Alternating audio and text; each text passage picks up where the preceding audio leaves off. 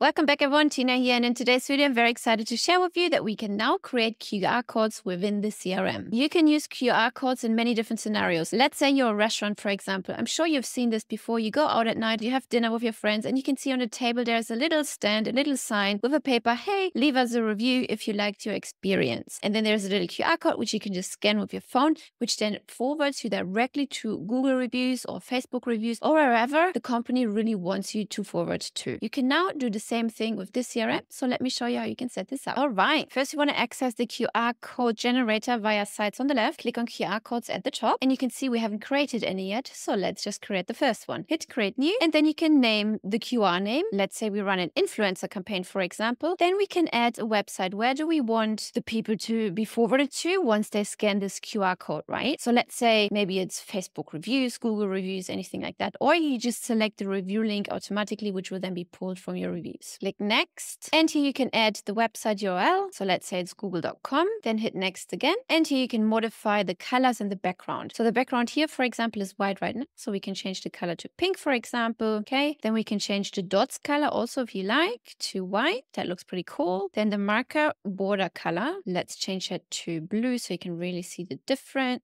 Okay, and then the marker center color is black at the moment, so that's these little dots. Let's make those maybe yellowish. Okay, so that's our colors set. If you scroll down, you can also change the shape and the form. If you want your QR code to look more or less pixelated, you just choose any of those dots here. Then the marker border, you can change it. Currently it's selected for this one. We can change it to square. We can change it to round as well. And then the marker center as well, from dot to square or vice versa. Then we can also add a logo, by the way. You can just click upload here and select any logo from your media library, so the little flowers in the middle right there. Or if you don't want to use your own logo, you can also use any of those logos which you can see right here. For example, if you're creating QR codes for your business cards and you want people to scan your business card, the QR code on your business card, so that they can WhatsApp you can just select the WhatsApp icon right here. So it's pretty clear to everyone what happens once they scan this particular code. And then you can scroll down. You can also remove background behind logo. Let's turn this off, and you can see the little square has disappeared. Let me turn it on again. So the square is back on again. Then lastly, page background. Again, you can upload an image from your media library. Let's select this one. And then the transparency is 100%. You can just move the slider here to make it less transparent or just make it fully visible. After that, you can also download your QR code and then start printing it and put it on the tables of your venue, for example, if you want people physically in your venue and if you want people to scan the codes right there and then. Then you can hit save. And here you can see our first QR code is the influencer campaign. Okay. If you wanted to edit the code, you just click on edit and then you go through the steps again. You can at any time change the URL, for example, even if you keep the same QR code. So let's say you're running a Christmas campaign and you're printing out all of these QR codes, these posters, and you're handing them out physically in your venue. And next year you just want to change the URL. You can just do that. You log into the CRM, you change the URL, you change pricing if you want so, for example, and that way you don't have to reprint them out again. By clicking the three dots right here, you can then either delete the QR code or download it once more. Let's just create another one so I can show you a few different options. Create QR code, give it a name. Now let's select review link, hit next. And here we can select, hey, where do we want to send the people to? It's either going to be our Facebook page or our Google review page. So this shows up right now because this sub account is connected to the Google reviews and to the Facebook page reviews. If you haven't connected those before under reviews, then they will not show up. So make sure under reputation you connect those. So let's say Facebook, let's keep that. And here you can change the header as well. Here you can change the text, drop a review on Facebook for us and get cash back, for example. You can change the font family. You can change the text color,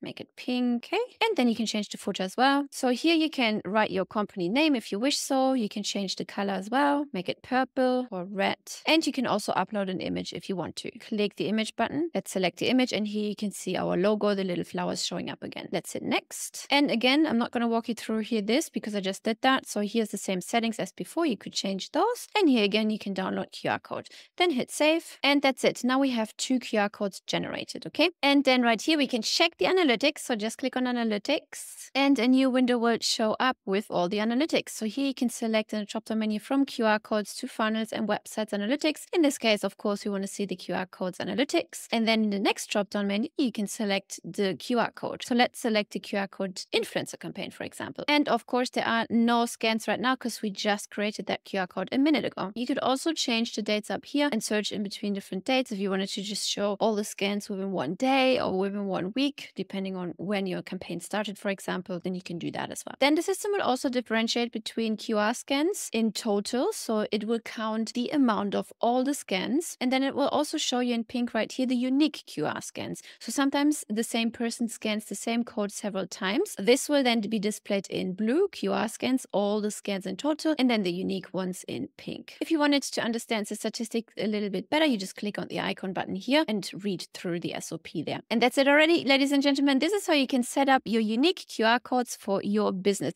This comes in really handy if you're running influencer campaigns, for example, and you're paying somebody else to promote your business, to collect appointments, or just simply leads. You can provide them with a QR code. They can share it on their Instagram. They collect leads, and then that way you know exactly which campaign worked, how many scans did you get, was it profitable, would you want to do it again, and that way you can also make data-driven decisions. I will see you in the next video.